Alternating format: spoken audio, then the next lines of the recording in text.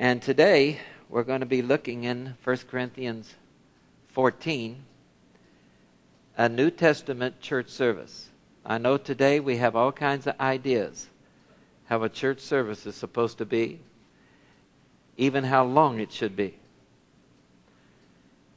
But Paul is going to give us clear instructions on how a New Testament church service should be. Are you ready? Remember, 1 Corinthians 12, 1 Corinthians 13, and 1 Corinthians 14, the chapter we're in, are three very important chapters. If you want to have a powerful church service, you must understand these three chapters. And not only understand them, you must exercise them. We got to get away from this mentality that everybody can pick and choose how a church service goes and what should be done in a church service. Paul is going to explain it very clearly. And remember, in 1 Corinthians 12:1, he says, concerning spiritual, I would not have you ignorant. Now, the King James and the other ones have spiritual gifts, but the word gift isn't in that at all. It could be, they just added it for clarification. It could be, I don't want you ignorant of spiritual things. I don't want you ignorant of spiritual manifestations, spiritual expressions. You see, coming to Christ, we come into a spiritual kingdom. We're already in a human kingdom, but what we need is a spiritual understanding and a spiritual touch in our life. And so, there are 4 goals. When we come to church, there should be 4 goals, 4 purposes. Number 1, we should be coming with the understanding of how spiritual things work, not to be ignorant anymore of spiritual things. How many can raise your hand and say, Lord, I don't want to be ignorant anymore of spiritual things? You know, it's not a matter of what man says this and man says that. It's what God says is spiritual is spiritual. And so we need understanding of spiritual things. Number 2, in chapter 12, verse 31, Paul said you got to covet. See, the 10 Commandments says thou shalt not covet. But here you're allowed to covet. You're allowed to covet spiritual gifts. And in fact, he says the best gifts. And it says covet earnestly or seriously. We need to take spiritual things seriously. Could that be an amen? We got to get away from the concert mentality that's in America today. We got to get away from all these programs and everything, and we got to focus in on what the Bible tells us to focus in, and that is spiritual things. And we got to get serious about it. And best gifts means the higher gifts. There are levels of gifts. And he says you need to get serious about the higher level of gifts. Gifts is a spiritual ability. Okay? A supernatural spiritual ability. Now, 4 goals. There's 2 of them. 1 Corinthians 12:31. I will show you a more excellent way. 1 Corinthians 14:1. Follow after charity. And then chapter 13 was all about love, right? See, I'm going to show you a superior way to spiritual manifestations. And then he goes into chapter 13 and explains love in great detail. See? And he says if you want spiritual manifestation, you've got to have what? Love. You've got to pursue love. And so we got to have a goal to love. You see, and it explains love. Love is patient. Love is kind. Love doesn't brag about itself. Love doesn't rejoice in iniquity, but rejoices in the truth. In other words, love doesn't sin.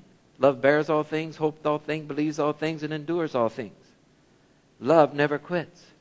Now, let me ask you this. How do I know if I'm loving?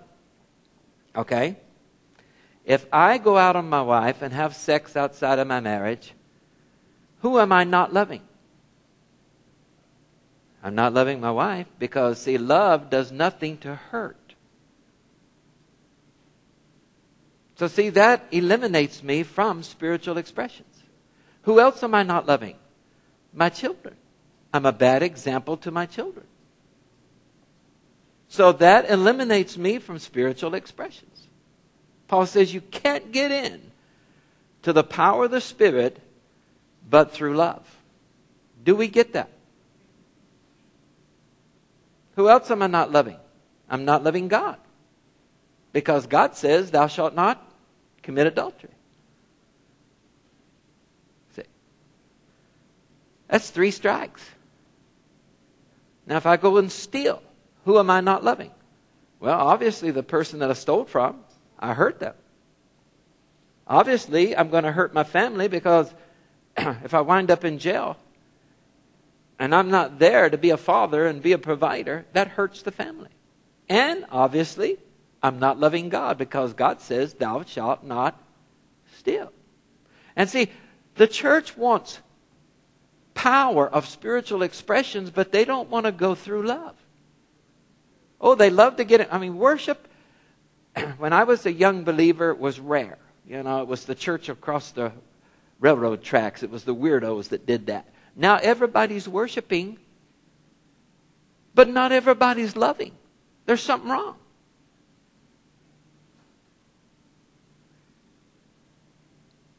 We're into the music, we're into all that, but we're not into love. Are you with me? And so, see, we need to have this goal to what? Pursue love. And in pursuing love, then the peripheral thing given to us would be spiritual manifestations. Now, Paul's clear. You agree with Paul? Yes. So see, somewhere we got to get serious about a church service.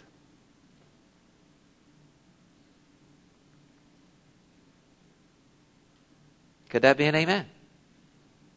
And we got to come with a serious mentality about church. Now, the 4th goal we should have, 1 Corinthians 14:1, desire spiritual gifts, but rather that you may prophesy. Now here is the best gift. Prophecy. Prophecy means speaking by the inspiration of the Holy Spirit. Not your spirit. Not your little hobby horse doctrine. Not your Calvinist, Lutheran, or Catholic, or whatever doctrine. It's speaking by the inspiration. The source comes from the Spirit. See, the Spirit is the source of this thing. Are you with me?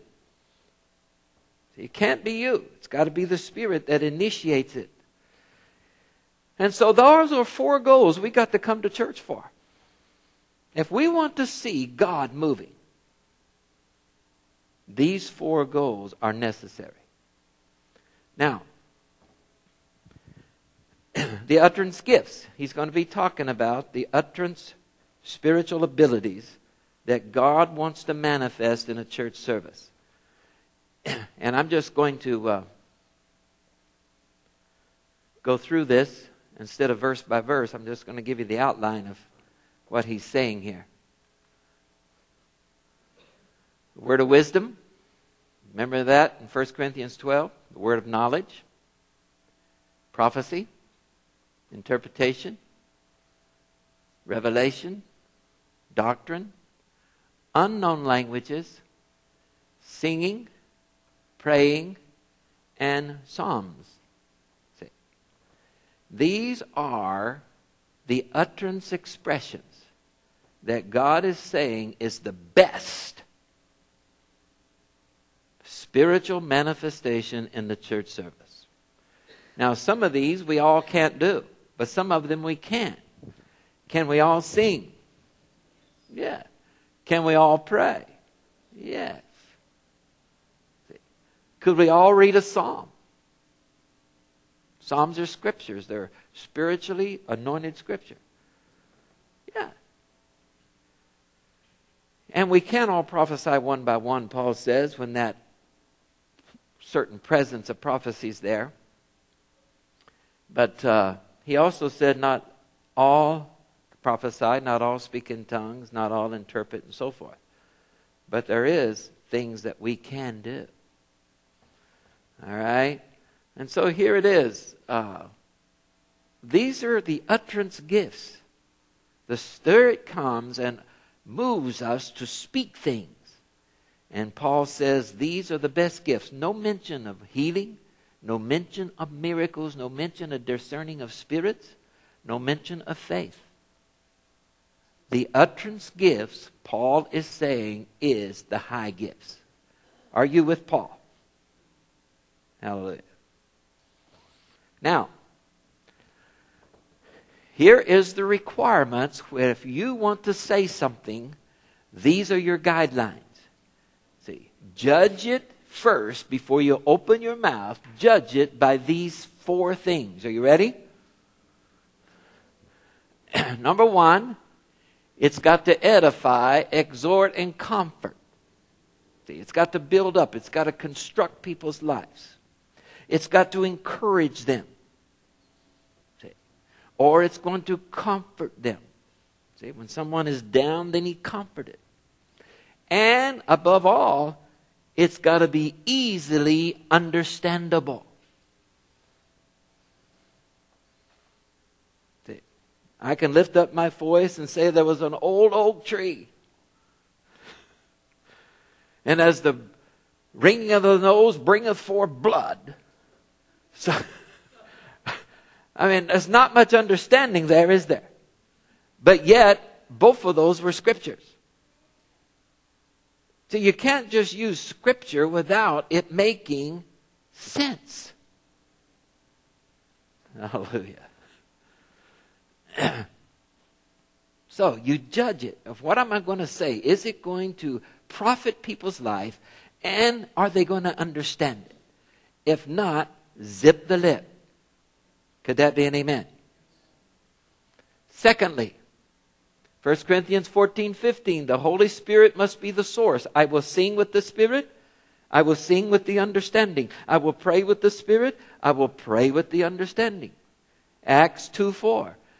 They spoke in languages as the Spirit gave them utterance. Who gave the speech? Who gave the utterance? The Spirit. They didn't do it on their own. So see, the Spirit has to be the source, not my mentality. I know something, so-and-so should be changing their life, and so I speak a word. Man, you're a sinner and you're going to hell. You got to repent today.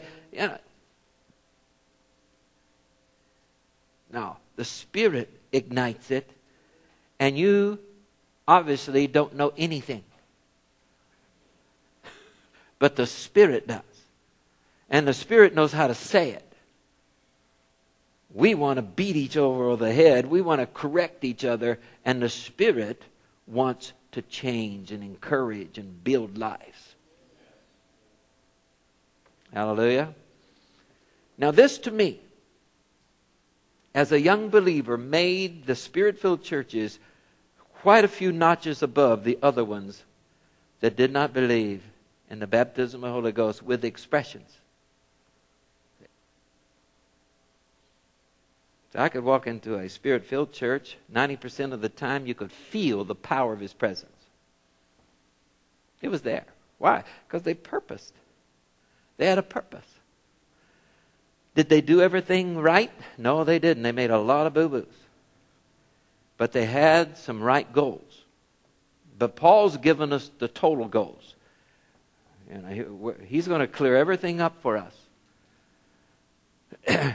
1 Corinthians 14:40. Let all things be done decently, mannerly, and in order. This is the problem that we had in Old Pentecost and in the charismatic circles. There was no manners and there was no order. And so it turned a lot of people off. But I'm telling you, we can't stop seeking and responding to the Word of God because some people mess it up. Could that be an amen? We can't go to our own mentality. And we can't have a church service where we're so mannerly that God can't even get, we get rid of Him. We're so worried about offending people, we don't care if we offend God. And it's His house. Hallelujah. And this is the mistakes we make. And I had to work through all this as a young Christian. I was baffled for a year or two with some of this stuff until God began to give me understanding. All right?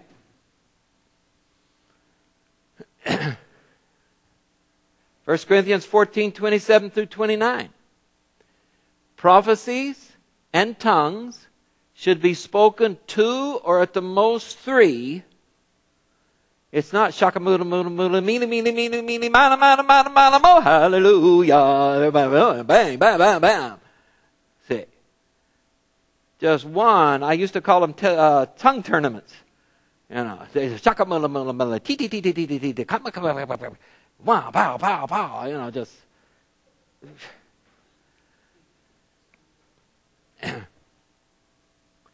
And prophecy, you can't just keep prophesying.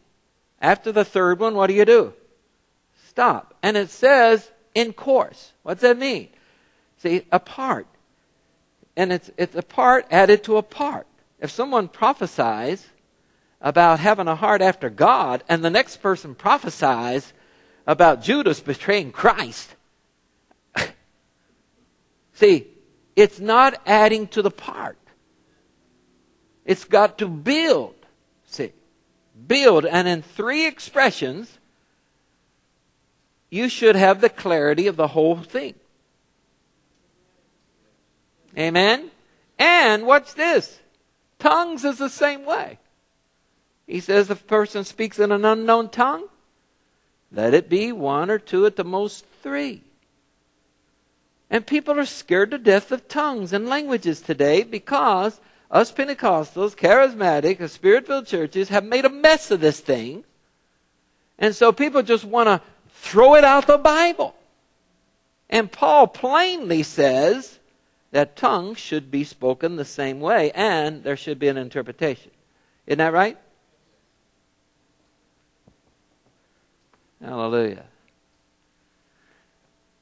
That is the requirements. I want to take a closer look at tongues here. I want to convince you today that tongues are Bible, and they are for today. From Paul teaching, the chiefest apostle is teaching this. This is not my teaching, I'm just his microphone. It says in 1 Corinthians 14, when we speak in an unknown tongue, we speak to God, not to man. Now what's wrong with us speaking to God? Is there anything wrong with me speaking to God? When I pray, am I supposed to be praying to men or to God? To God. So what's wrong with talking to God? Nothing. It's important. Secondly, he edifies himself. He builds up himself. What's wrong with me building up myself in the faith? Is there anything wrong with that?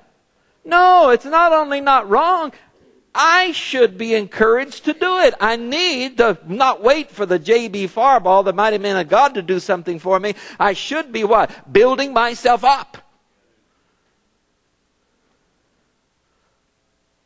Are you with me? Now Paul's good. I'm telling you, this Apostle Paul's good. Tongues are assigned to the unbeliever. What's wrong with that? If tongues will get the unbeliever's attention, is that a good thing? Yes. See, miracles also get the unbeliever's attention. See, those are good things. But if there's no interpretation, there should be an interpretation. If there's no interpretation, the guy speaks mysteries and is no profit to others. Okay, so I shouldn't be doing it publicly in the service, but I can be doing it quietly myself during worship, can't I?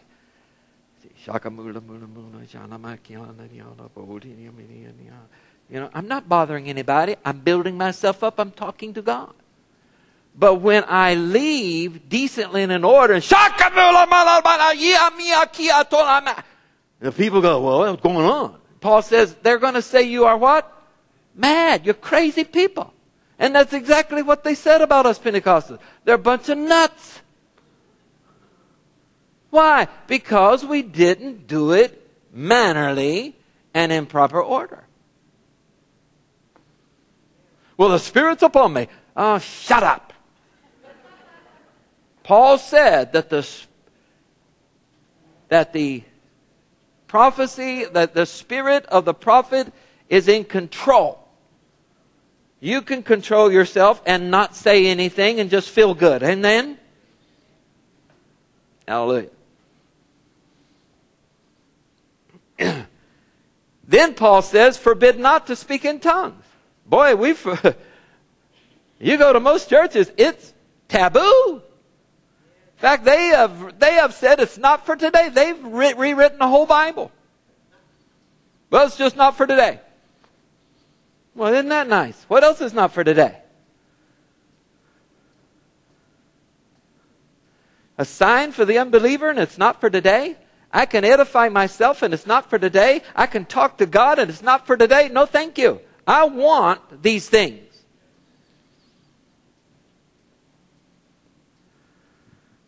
And the Holy Spirit again must give the utterance. It can't be you showing off with your shakamulas. It can't be you, doing your little thing. The Holy Spirit's got to move. There will be an interpretation if the Holy Spirit is moving in an unknown language to edify the body of Christ, to comfort it.